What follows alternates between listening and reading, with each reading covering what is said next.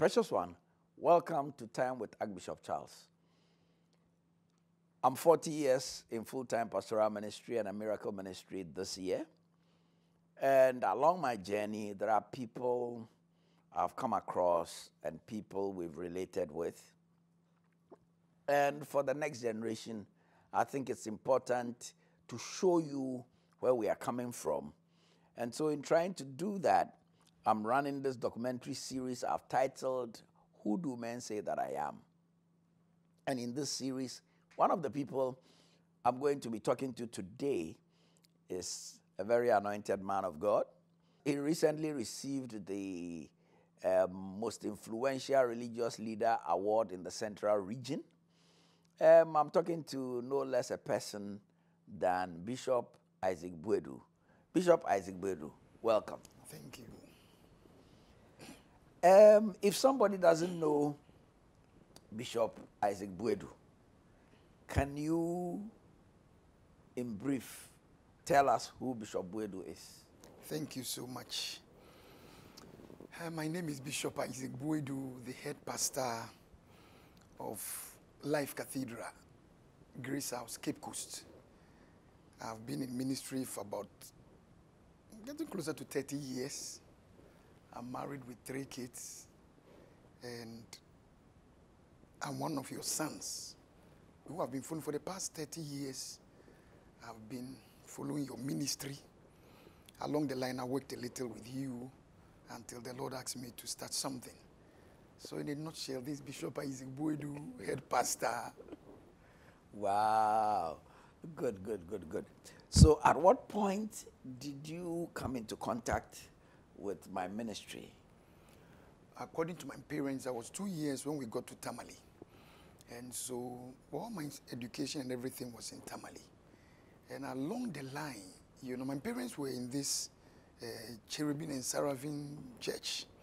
So along the line, I met a friend called Emmanuel. Now he's Dr. Saboro.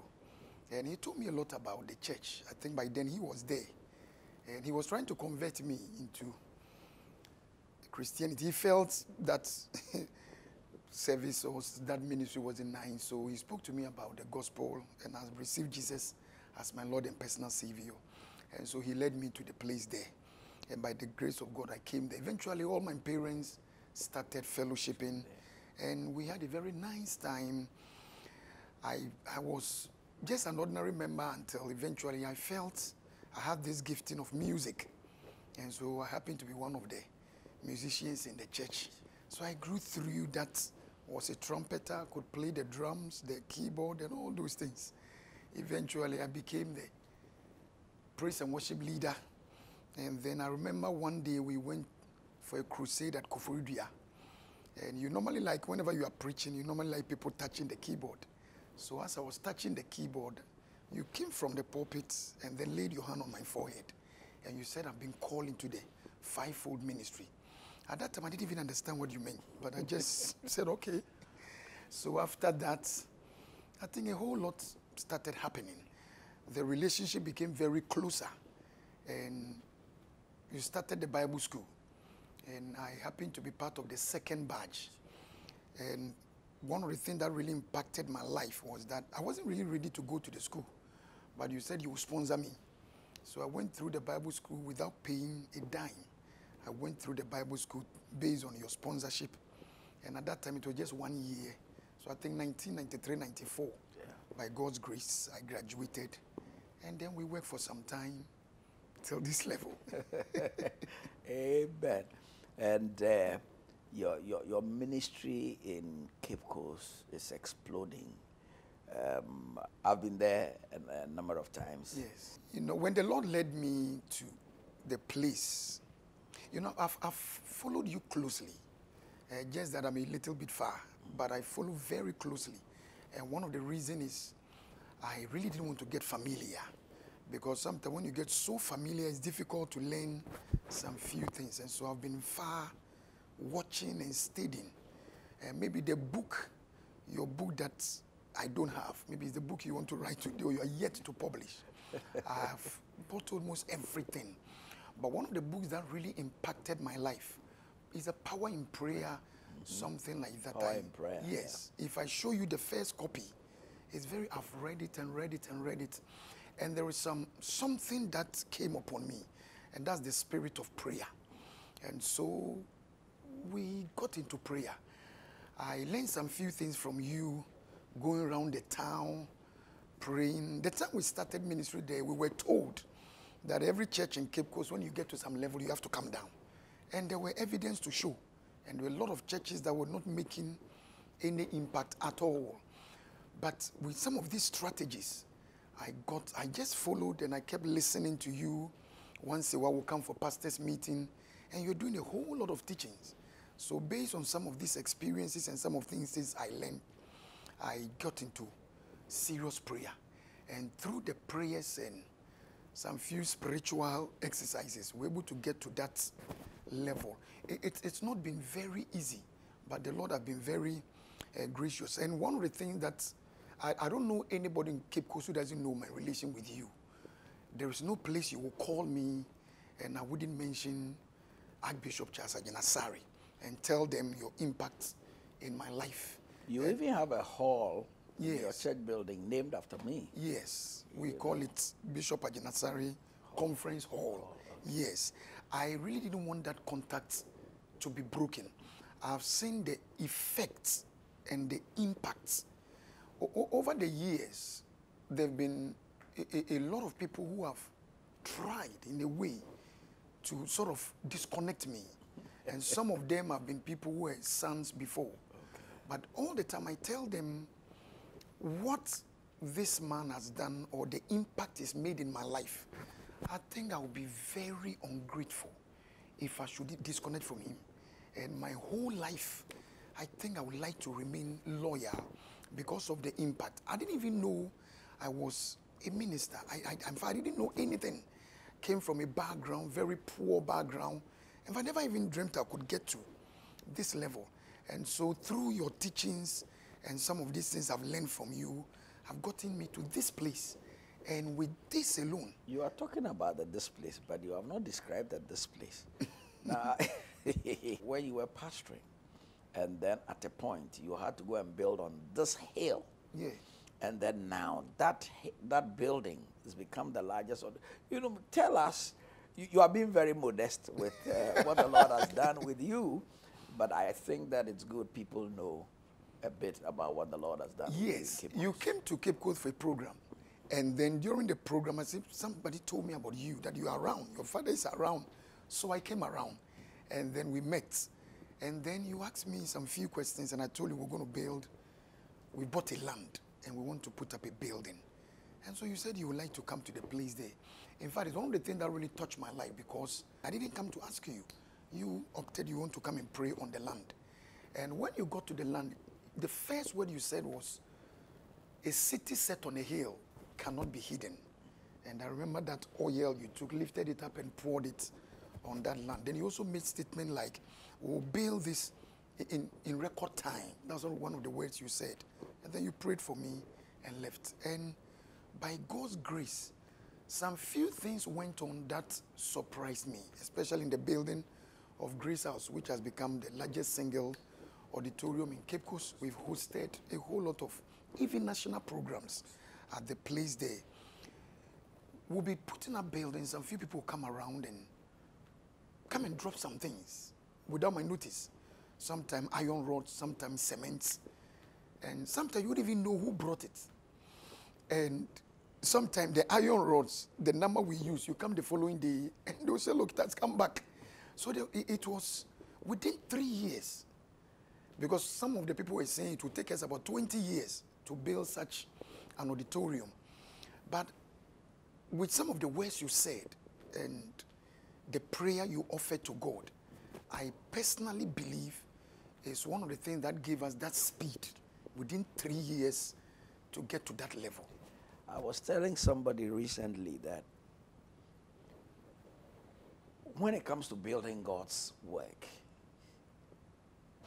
if we are told to account for it, the truth of the matter is we can't really account for it because, like you're saying, you'll be there by the time you get to the site, somebody has brought iron rods.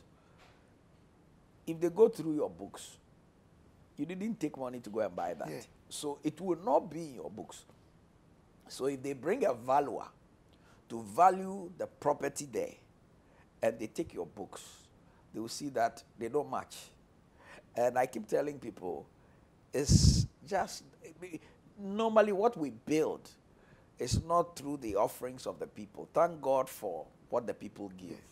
But it's just like the 5 loaves of bread and the 2 pieces of fish that they put in the hands of Jesus. When we receive those offerings and we put it in the hands of Jesus, suddenly he multiplies it. And before you see, things are done. And we ourselves, it surprises us. Because there are times you see what God has done and you know that, Charlie, this one is not you. Yeah. I'm glad and I thank God for what he's been able to do in your life. Well, you've known me for these years. And if you are to advise some young men and women coming and you want to say, okay, I want to use some points in Archbishop Agyinasare's life, what are the things you would say? The first one is your marriage life. Yes. Very, very touching. And like as I said, some of us are from afar and we keep watching. And to be very frank with you, maybe I feel if maybe not because of you, if it's not because of what we are learning from you, maybe by now it will have affected our marriages. But then it's like if you have a father who is still with the wife, they've been very consistent, and you can't be different. Elephants don't give birth to cats. So let's just follow it like that. So we keep moving. So at least we have somebody in front of us to learn from. So the first one I would say is your marriage. You meet anybody and they'll tell you something about Archbishop Agyinasare's marriage. And then your children, very decent, very disciplined. We read a lot. It's not easy to have so decent and disciplined children who are also following your footsteps. All of them are married and very, very decent. And so some of these things are example to us. For me, that's the first one, your marriage, even before the ministry. Yes, because I realize that marriage to you, and you talk a lot about your marriage, and I believe it has been one of the foundations. And so we also don't joke with our marriages, and it has really, really helped all of us. So to me, that's the first one. Maybe when I get into ministry, apart from everything, your prayer life, I personally have been impacted in that area. I remember the first time we met during the Bible school. I don't know whether this time we still do it, but those times when we meet, the first day is for prayer. I remember the first time we met for prayer, it was about 12 hours. And I was like, what? We prayed 20, 30 minutes. And for 12 hours non-stop, we're praying. And some of these things have really impacted and affected us. The next one, I believe, is your consistency in ministry. And I also personally believe it's one of the things that have really impacted my life. You've been very, very consistent. I remember when we went to Cape Coast, you see this pastor, today is going here, tomorrow is going here. But when we see you are very consistent in ministry. So I think with these three, your marriage life, your prayer life, and consistency in ministry. Because all these years, you've still been in ministry and you've not deviated. And this is some of the few things that have impacted our lives till date. Amen. Bishop Dr. Isaac. Oh, the doctor hasn't come. Yes. Oh, okay. So I'm prophesying. Amen. Bishop Isaac Boadu, you've been a blessing. We appreciate what God has done with your life.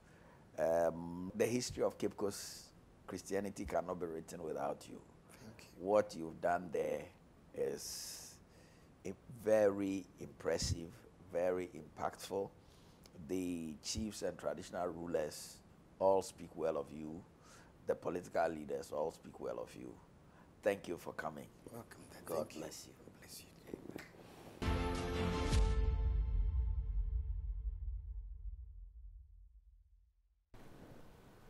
Bishop Professor Luguterah. Yes, Papa. In brief, can you tell us who Bishop Professor Luguterah is? By the grace of God, Bishop Professor Albert Luguterah is a child of God, and secondly, the child of the Archbishop. Charles Agyinasare, and I'm a bishop of the King's Christian Ministry, and I'm also a professor of statistics and the Pro-Vice Chancellor of the CK Tedam University for Technology and Applied Sciences, former UDS, Navrongo campus. Wow. Charlie, your credentials are gracious. We thank God for His grace. His grace. Amen. Yes, Amen. I've known you for so many years. yes, Dad. At what time did you get to know me, get to know Word Miracle? Yeah.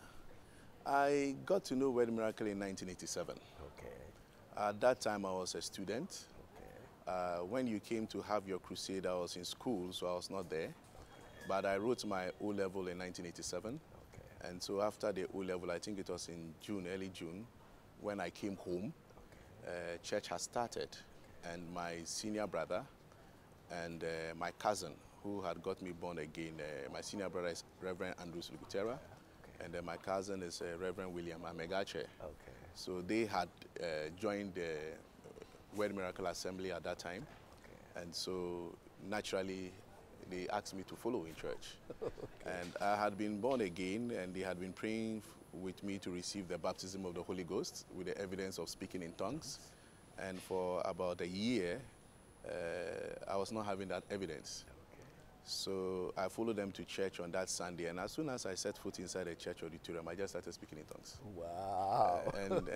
And that for me was a sign. Okay. And so since then, I stayed in Word Miracle, and then I was a young man, so we used to often come home when you were staying at Vitam. Okay. Those days in a house without lights, without water, etc. We used to come around to help. And through those help, we also took time to also watch how you conducted yourself in the home. So we learned a lot of lessons and got a lot of inspiration. And I want to say that from, not just from what you thought or what you teach us in church, but from close range, just even watching how you conduct yourself at home and everything. I'm somebody who thinks a lot. So I learned so many lessons. And your commitment to work, your hard work, and it's one of the secrets for my hard work as well. You learn it, and you pick some of those things consciously or unconsciously, and then gradually, yes. So that's how I've got to know my Papa, and I've been happy. I'm happy since, because I remember in those days, when I went to 6th form in Agyinasare school, and we were active at the SU. And everybody's talking about his father, his spiritual father, and people are mentioning some of the big names in Ghana. And I mentioned, I said, mine is Brother Charles. And they say, who is that one? I said, oh, he's a powerful man in Tamale. And I'm saying this in Accra, and the people cannot really relate with what it is. But today, I don't need to give any long description. It's just the Archbishop. Okay. And then everybody knows who we are talking about. So we are glad. We are glad, and it's been such an inspiration, such an honor, and such a blessing to know you as a father. And not just to know, but to have you as a father. Amen. So can you talk about how you got into ministry? Yes, I think that from the beginning of the Word Miracle Assembly, all of us in church in those early days were passionate. We were taught to be passionate for God, His work, and the kingdom of God. So for me, it was about serving God, not necessarily ministry as we call it today. We're just passionate in serving God. I remember each time we came home from school during the holidays, they will gather all of us, the students, and we go out on evangelism on all the streets. So there are some areas in Tamale I can confidently say there's no house I have not entered. There's no shop I have not entered. And we're just passionate serving God. So it started with a passion to serve God. And along the line, it became so strong. And I really didn't think of it about ministry till after 6th form. Okay. After 6th form, in those days, I used to pray a couple of hours because you used to give us targets as home cell leaders.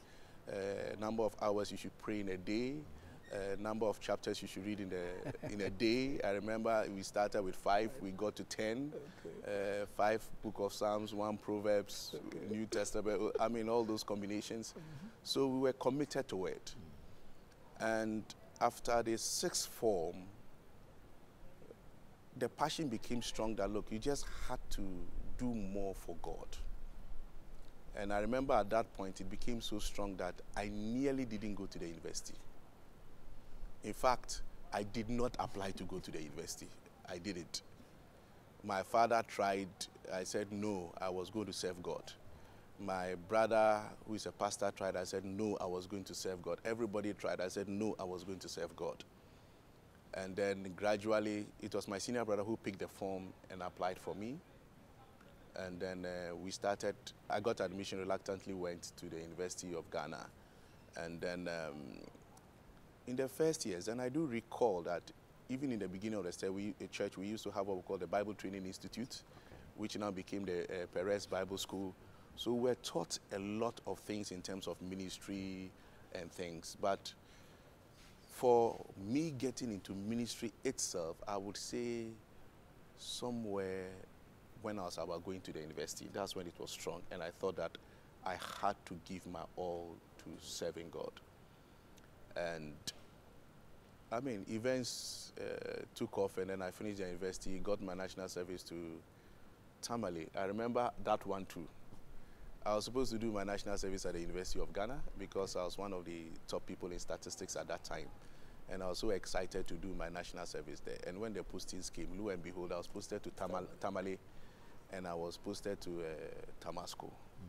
And I didn't understand it. And I remember I came to my papa, I came to ask him, I said, Papa, I mean, they have posted me to this place. I am not sure this, that, I'm supposed to be in this place. And I was expecting Papa to say, I mean, to pray some of the powerful prayers that would change the things for me. And the only thing I heard from my Papa was just, make sure that by the time you finish your national service, you would have caused revival in the education range. And I was like, this is not what I expected. And then that was the birth of the Word Miracle Church in the education range at that time. And that's, I think, the launching part for ministry. I was still a brother at that time, though, but we started having revivals, planting church, and doing all kinds of things. Yeah, so. Wow. So, why did you not just do ministry, but decided to go into academia? I will say that the seed has been in my heart, because before I joined Word Miracle, I probably would have been an ordinary person. But the teachings give us focus. It gives us a sense of life, a sense of leaving an impact in the world. And so anything we wanted to do it to the best of our ability. I remember after my university, I applied to do the master's immediately. At that time, they were not doing statistics, so I couldn't get the admission. They wrote back and told me that they had stopped it. So at that point, I had stopped the plan to do further studies, and I went into ministry. So that's where we went into church planting, etc. But later on, I was teaching in school, and one of the requirements, I remember one of the meetings we went and we were talking, and somebody was like, some of you, because you cannot do your master's. And I was like, so you mean some people really think I cannot do my master's? And I went into prayer, and I was talking, and God said, well, it's time to show whether you can do it or not. Okay. And then so I picked the form, applied, and that very year I got admission. And guess what? I finished before the person who made the comment. And I'm glad I did, because one, it was a requirement at my job. And after I finished the master's, I remember I had to also do the PhD. And then when I started, in fact, at a certain time, it was just too tough, because combining ministry, combining family, and then combining the studies, and I was also working at the same time, was very difficult. I remember one time I called you, and I was like, Papa, this PhD thing, I think I've done enough. The demands of ministry are just too many. I have to give up this PhD and just concentrate on PhD. And I remember your comment was like, Albert, you can't give up on this PhD. You must finish it. The body of Christ needs it. And I was like, what? I have to do ministry. He said, no, the body of Christ needs it. You will not understand it today. So, I mean, I didn't understand it actually that day.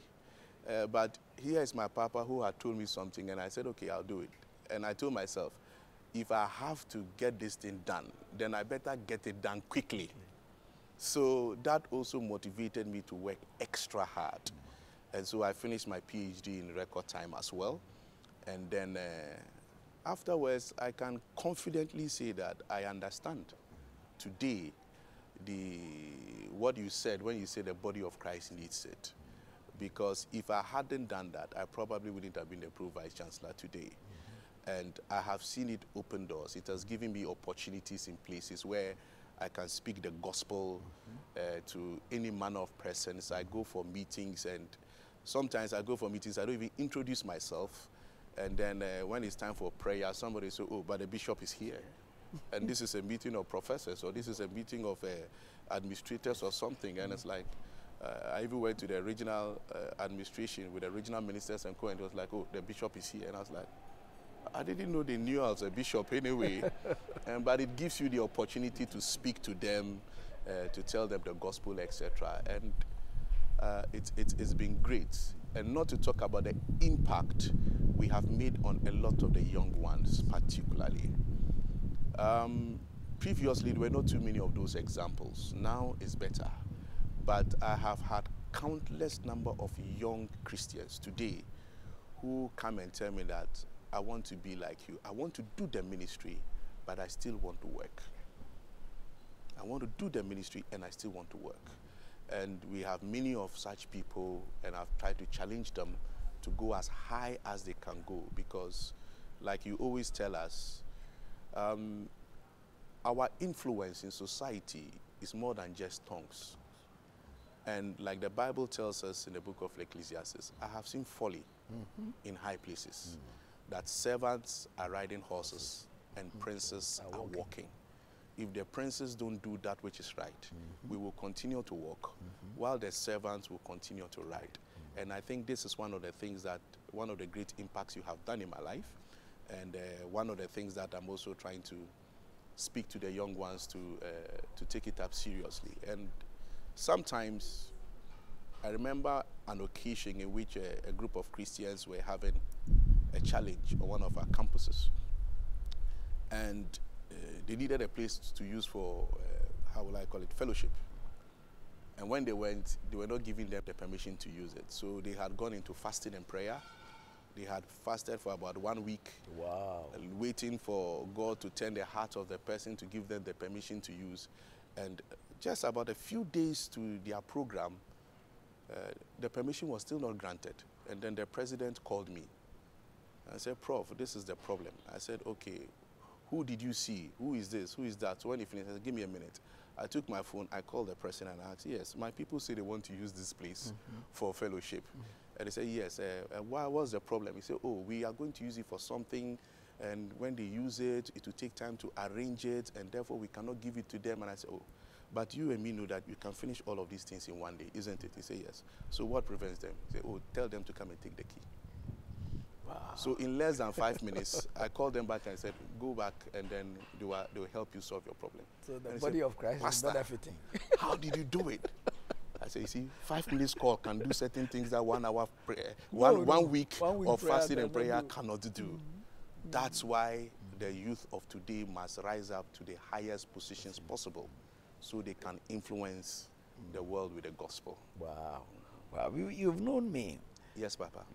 So, if they say you should sum up, or you should talk about Archbishop Agyinasare, what would you say? I would say that Archbishop Charles Agyinasare is a man who undoubtedly loves God, very passionate about God.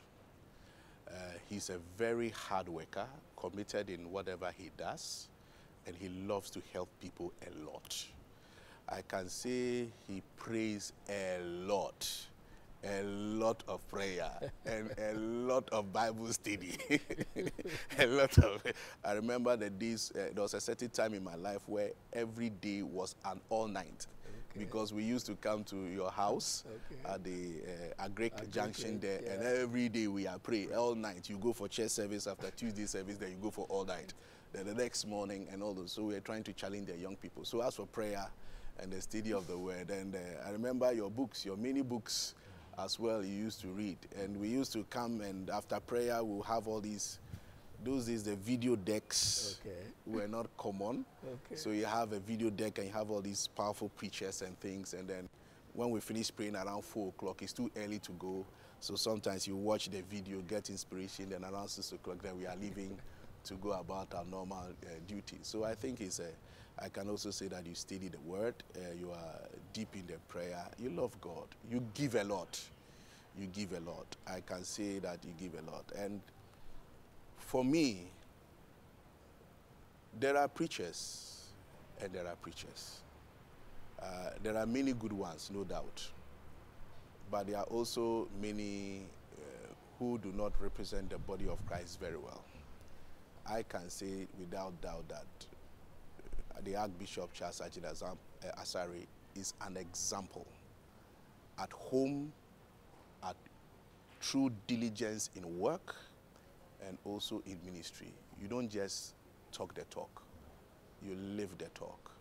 And I think that one of the things I remember you telling us always is that the power and the authority is not just in saying the words, but living it. So whatever you tell us, I am confident that you have lived it, you have seen it. And I remember the scripture, taste and see.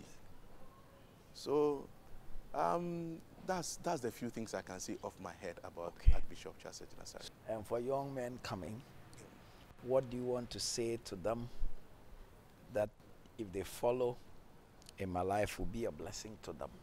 Right. To all the young men and women, we are living in a day and time where society makes us believe that this world is all about amassing the best of qualifications academically, working hard and earning so much money, living in a duplex and enjoying life as they call it. But all of that is worthless without God. My first challenge to everyone is that put God first. All the others will fall into places. I'm an example of how God, by his grace, can raise nobody to somebody. I never thought I would become a professor. I never thought I would become a pro-vice chancellor. I never thought I would even become a bishop. But just serving God and giving him the best of your life, God gradually took me to where I am. Like the Bible tells us in Matthew 6, verse 33, it says, we should seek first the kingdom of God and its righteousness. All other things will be added unto us. The time we spend with God in prayer, in sacrifice, in giving, in all the things that we do, they are never time wasted. They are time invested. And God has a way of multiplying all of that to you in a very short time. I joined academia not too long. And for many people, they think my rise to professorship has been very, very fast. Indeed, it has been very fast because I've got a God who has been behind me. Even though it has been fast, it has not been through shortcuts. I can confidently say that if we check my academic profile, you will see that I have done much more than many people, many professors would have probably done in their lifetime. Supervised so many PhDs, so many master's degrees, so many publications, and I managed to do all of this, still doing ministry, still being a family man, etc. Because the grace of God works in every sphere of life if you allow it to work. The grace of God is not only for prayer and the study of the word. The grace of God works in every sphere of life. So no matter your calling, no matter your area of life, what you need to do is to attract that grace by being committed to God. And if you want a good example of grace at work, I can tell you, find it in my papa here, the Archbishop Charles Agyinasare. Please stay tuned and listen to everything he tells you. And I'm sure you'll become like I am and even better than I am. God bless you. Amen. Bishop Dr. Luguterah. Yes, Papa. Thank you for Always coming. your son. Bless you. Thank you, Papa. Amen.